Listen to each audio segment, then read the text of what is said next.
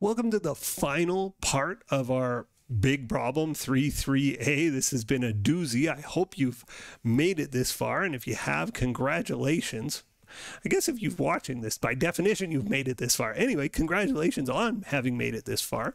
We've done adjusting journal entries, we prepared an adjusted trial balance, and we just prepared financial statements, and now we've got one last thing. So part A, adjusting journal entries. Part B, prepare an adjusted trial balance. Part C, do financial statements. And now we've got to do this mysterious thing called a closing entry. The good news about closing entries is mechanically they're easy to do. The bad thing is they're kind of like confusing. Like, what is happening here? So to do it, I'll look at our adjusted trial balance. This is what we're going to close. And what a closing journal entry says is some accounts, not all, some accounts need to start again at zero. So if you think about like how much money we're making, right? If I say, well, how much money did I make in, 2020, the year ended June 30th, 2029, I got to start counting how much money I made again for 2030. I got to start again from zero. Like if you think, how much money did you make last year? Well, when you say, how much money did you make this year? You start counting again at zero. If you made 40,000 last year and you made 50,000 this year, you start counting the 50,000 from zero. So companies have to start counting stuff again from zero each year. Now, not everything starts again at zero.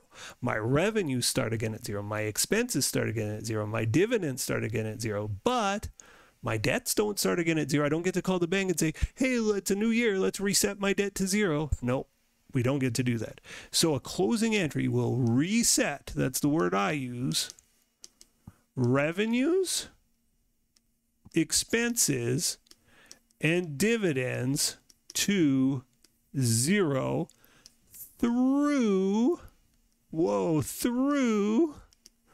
retained earnings. Now, I'll explain why through retained earnings later, but for now, just go with me that we reset revenues, expenses, and dividends. We make them zero. We force them to become zero because we want to start a new year. We want to keep score from new. We want to start a fresh scoreboard here, and we do it through retained earnings. So let's make revenues and expenses go to zero. So here you can see my revenue is $499,000. My adjusted balance of revenue is $499 credit. How do I make that go to zero? Well, I'm going to do something I don't normally do. I'm going to debit a revenue account to make it go to zero. So on June 30th, 2029, this is one of two closing journal entries we'll learn to do. I debit security rev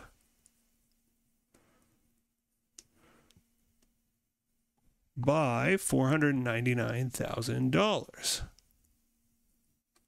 Hideous revenue, hideous handwriting.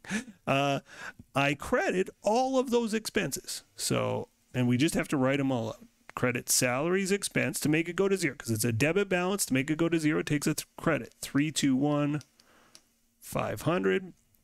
I credit interest expense.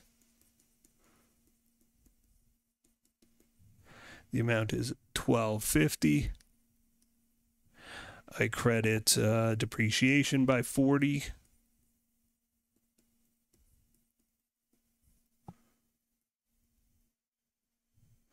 I credit supplies expense by $4,700.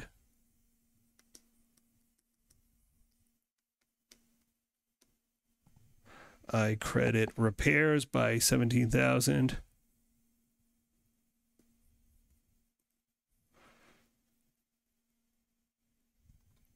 I credit insurance by $8,000.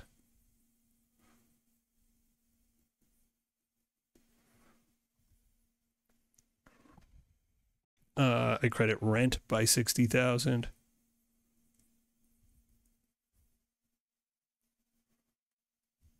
And I credit income tax by $7,000.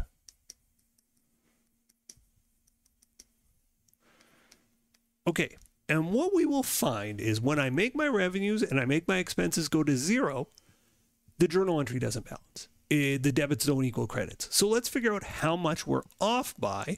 And what we do is we plug whatever we're off by into retained earnings. Just force it into retained earnings. So my total debits here, Now this is, maybe I should do it in different ink just to say it. Like, you wouldn't have to write this, and you wouldn't want to write this particularly, but you want to know the number. So our total debits is $499,000.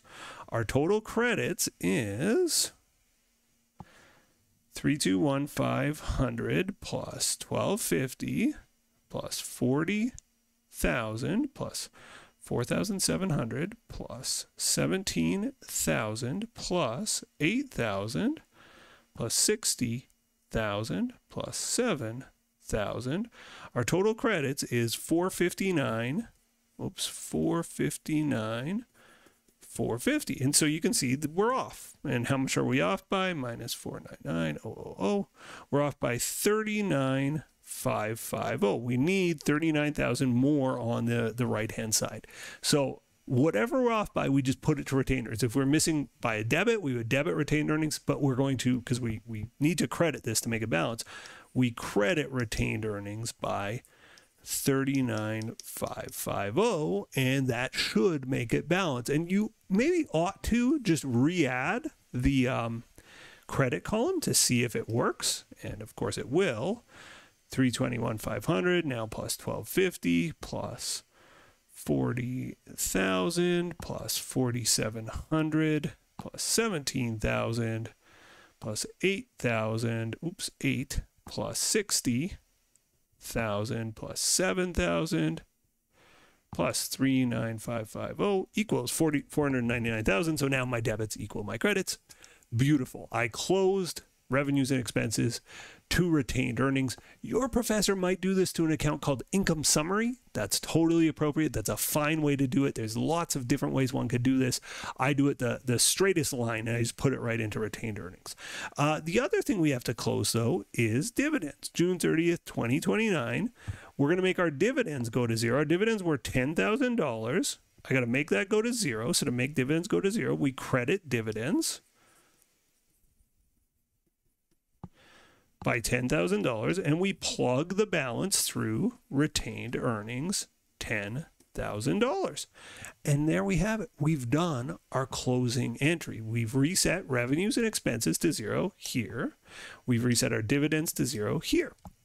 Now, if that's all you're asked, and that's likely all you'll be asked, is just to like do a closing entry, you've done it. But if you kind of want to know like why retained earnings, what are we doing here?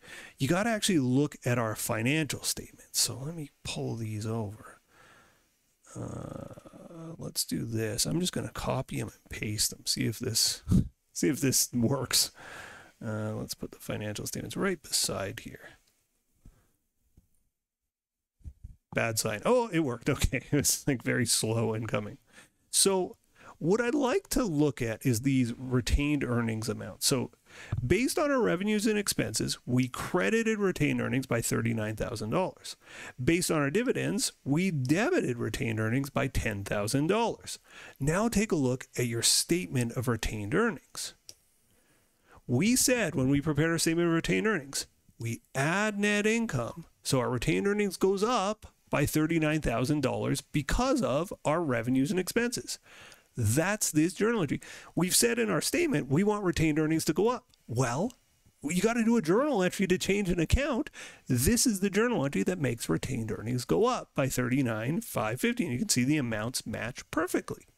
You can also see we want retained earnings to go down because of dividends. Well, that's this journal entry. So that's the reason for the closing journal entry. We're saying revenues and expenses make retained earnings go, well, up in this case.